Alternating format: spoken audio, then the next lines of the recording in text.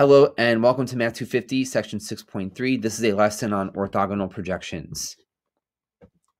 We're going to begin with the definition. The orthogonal complement of a non-empty subset S of Rn, denoted by S perp, that looks like an upside down T as an exponent, is the set of all vectors in Rn that are orthogonal to every other vector in S. That is, S perp consists of every vector in Rn such that on the dot product of those vectors in Rn, call them V, with U is 0.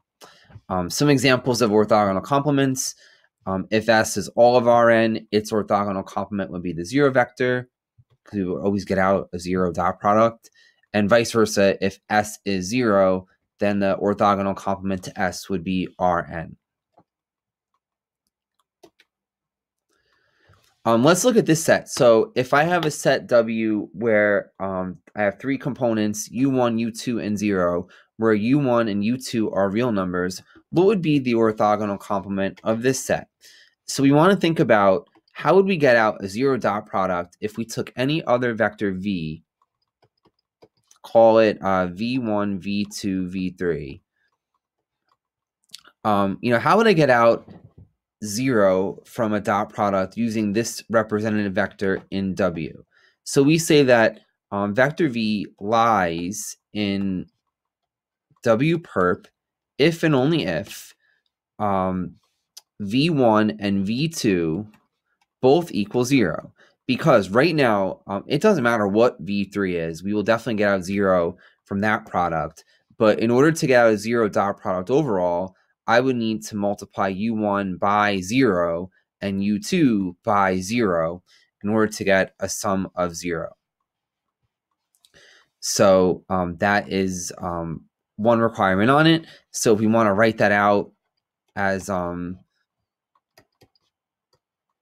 set here, I can write that out as 0, 0, V3, where V3 is a real number. And basically, this is the z-axis. So if I look at it in terms of R3, my x component is 0, my y component is 0. So in the three-dimensional plane, which I'm going to try to draw, I'm starting at 0, 0, but then V3 would be along the z-axis this way. Whereas here in the given set, I have an x component and a y component, so I'm flat. I have something here flat. But I don't have a z component, so I'm not going up into 3D or down into 3D. So I would always be perpendicular no matter what. So that's called an orthogonal complement. Here's just another illustration to show you, an orthogonal complement of a two-dimensional subspace W of R3. More generally, in this figure, we see a two-dimensional subspace W of R3, which is a plane containing 0. Its orthogonal complement is a line through 0, hence it is perpendicular. So again, when we talk about orthogonal, we're always looking for perpendicular because these have great applications to minimizing distance and finding closest vectors and lines of best fit and things like that. All right, so a couple other things. So if S is any non-empty subset of Rn, then the 0 vector is an S perp because the 0 vector is orthogonal to every vector in S. Multiplying any vector by the 0 vector will always give you out 0. Moreover, if two vectors V and W are in S perp, then for every vector U in S, if I find the dot product of the sum of V and W with U using our rules from section 6.1, I get out two dot products of each 0, so that also is 0. So we have the 0 vector in the set, we have closure under addition. We can repeat a similar argument to show that we are closed under scalar multiplication. So these three things lead us to the great fact that S perp is a subspace of Rn, which leads to an even bigger result. The orthogonal complement of any non-empty subset of Rn is a subspace of Rn. That's a great little tidbit for us to use. In addition, for any non-empty subset S of Rn, if we have, we have S-perp equals span of S-perp. In particular, the orthogonal complement of a basis for a subspace is the same as the orthogonal complement of the subspace. And we're going to work out a problem that deals with this right now. So let's consider these two vectors here, 2, 1, negative 1, 0, and 3, 4, 2, negative 2. We would like to find a basis for S-perp. To find a basis for S-perp, we want to keep in mind that a vector V is in S-perp if and only if the vector V is orthogonal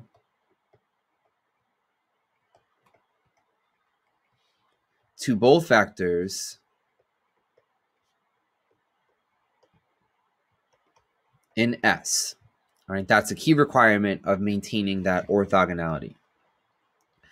And that occurs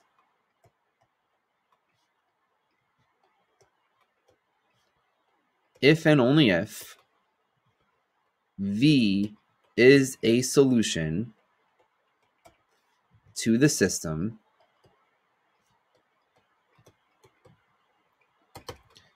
two x1 plus x1, x2 minus x3 equals 0, and 3x1 plus 4x2 plus 2x3 minus 2x4 equals 0.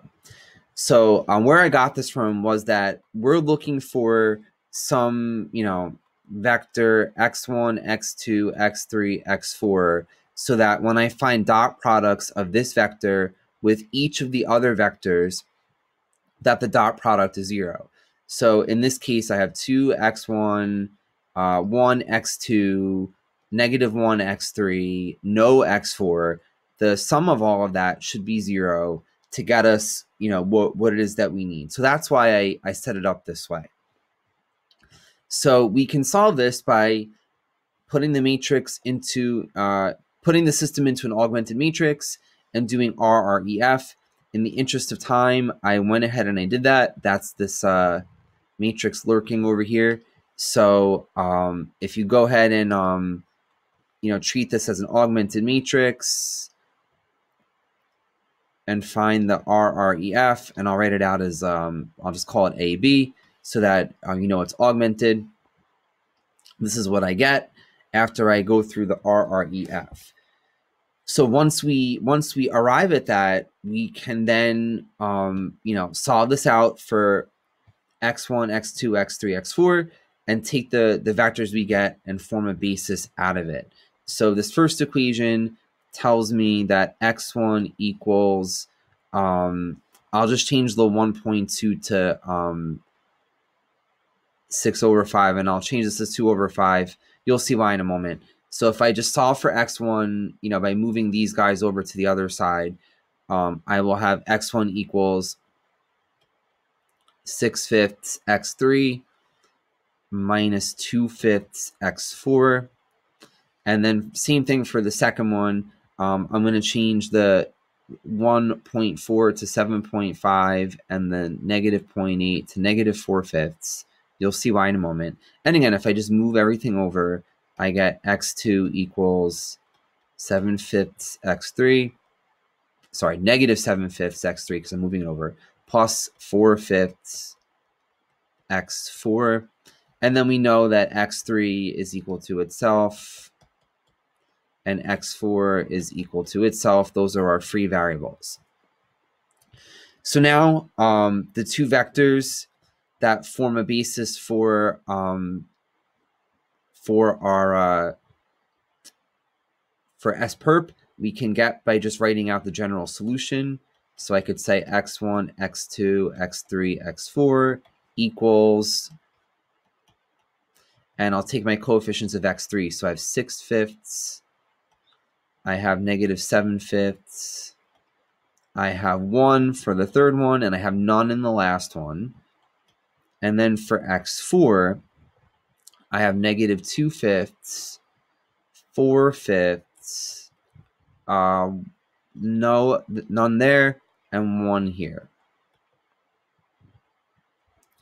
And finally, the reason why I did the fractions is because I think I mentioned earlier, we can clear out fractions and maintain orthogonality. So I'm going to multiply each of these vectors by 5. So I have no fractions left.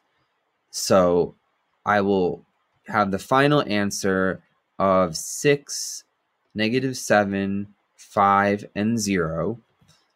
And then for the second group, I have -2, 4, 0, and 5. So this would be a basis for S-perp. And again, each of these vectors would be orthogonal to the vectors in S, and as a basis, they are linearly independent vectors in the set, and they cover the orthogonal complement. All right, that was fun. What's next? So a couple of interesting observations we can make out of this. The orthogonal complement of the row space of A is the null space of A. And we kind of worked on that through this example. We took a row of, we took a row from this equation, and we found out what made it equal 0. So in a sense, we were looking for null space. That was the complement, the orthogonal complement of row space. And then if we use A transpose instead of matrix A, we find that if we start with null of A transpose, that equals row of A transpose perp, 2 T's back to back. And we can switch out row A transpose with column A back from chapter 4. So we also find that column A perp is equal to the null of A transpose. And this visual from figure 6.12 shows the null space of A is the complement of the orthogonal complement of the row space. And again, that's like what we did here with this calculation, going from rows to finding a solution to the equation equaling 0. All right, theorem 6.7. Another interesting fact about orthogonality in general. So we have this orthogonal decomposition theorem. Let W be a subspace of Rn. Then for any vector U in Rn, there exist unique vectors W in W and Z in W perp, such that U is equal to W plus Z. So basically what we're saying is we could take any vector in Rn and write it as a sum of 2 vectors, one in the subspace and one in the orthogonal complement to the subspace. So we're breaking it up into 2 components. In addition, if V1 through Vk is an orthonormal basis for W, then we have that vector W equals the dot product of U with V1, and then V1 again, U with V2, V2, all the way up to U with Vk times Vk, dot product with Vk. And then for any subspace of Rn, another fact that kind of makes sense, the dimension of the subspace plus the dimension of the orthogonal complement to the subspace should equal n, should add up to the total dimension. Just to bring back in some of our earlier work. So in a previous section, we looked at orthogonal projections, and we developed this idea of distance between the 2 tips. In a previous section, we called that Z, and it's back again. So as a definition, we're going to formally call it an orthogonal projection of U on W. It is a unique vector W in W such that U minus W is in W perp. So although we went through the steps to calculate it previously, now we're just saying that W lives in W and that U minus W lives in the orthogonal complement, which makes sense. We have this vector W living in W here, and then the orthogonal complement lives someplace else.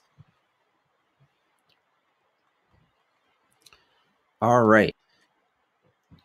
So now we are given that a vector u in Rn and a given orthonormal basis S for a subspace W of Rn are both given. So lucky for us, we don't have to do that heavy lifting. It's provided up front.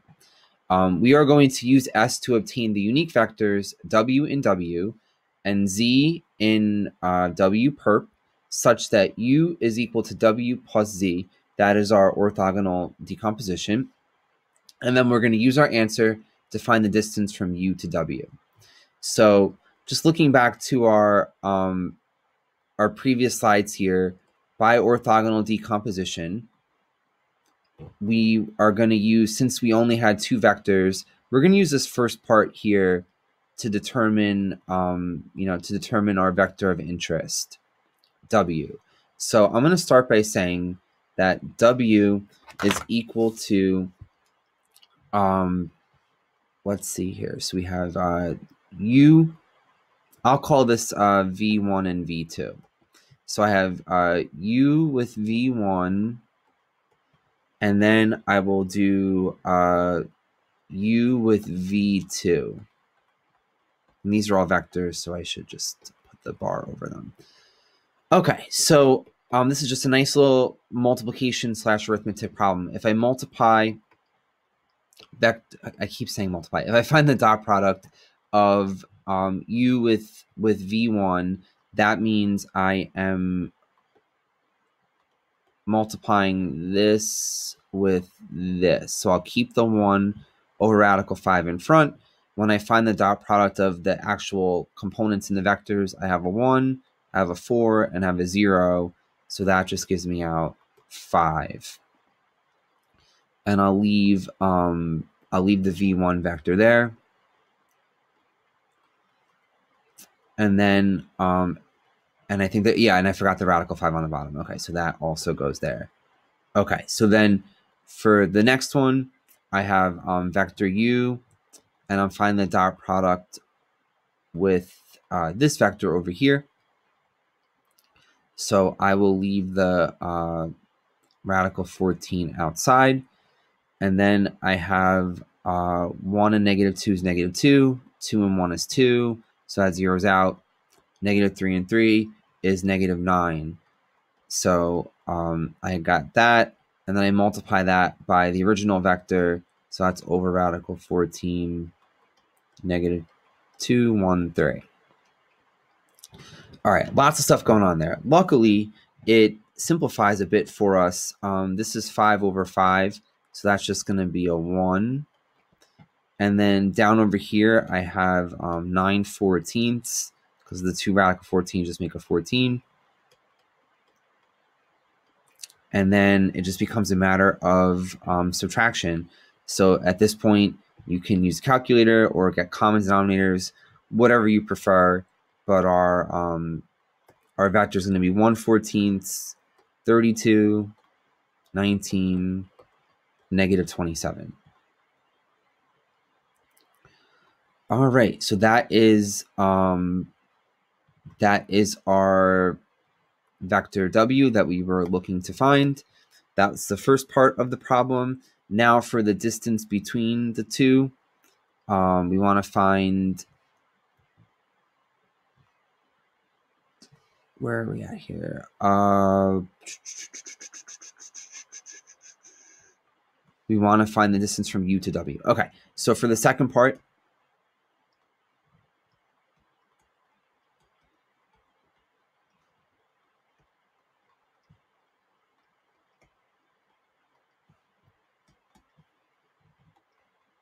sometimes the book refers to this as Z, but to keep the number of letters down, we will simply just find the norm of vector U minus vector W. We'll just keep it really simple here.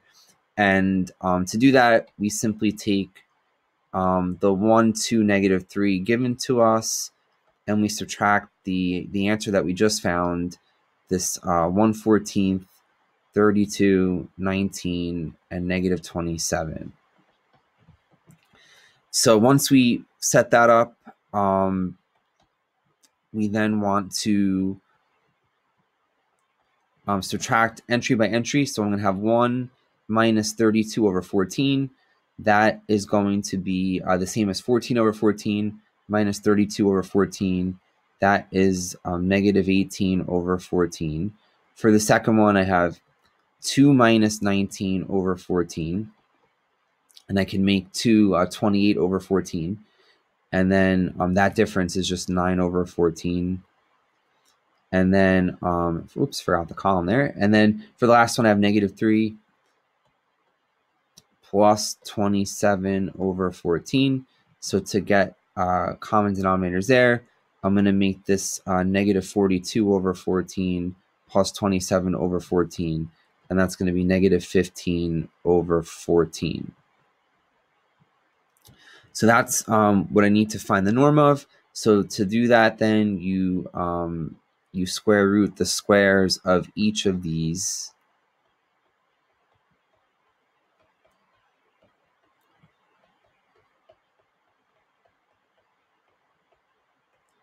And that will give us out a length for all of this. And it simplifies out to 3 over 14 times radical 70. So just to summarize, we had a vector u and Rn. We were given an orthonormal basis for a subspace of W. We obtained a vector W so that we're rewriting our vector u as a sum of vector W and Z that are in the subspace, and then we found the distance from u to W.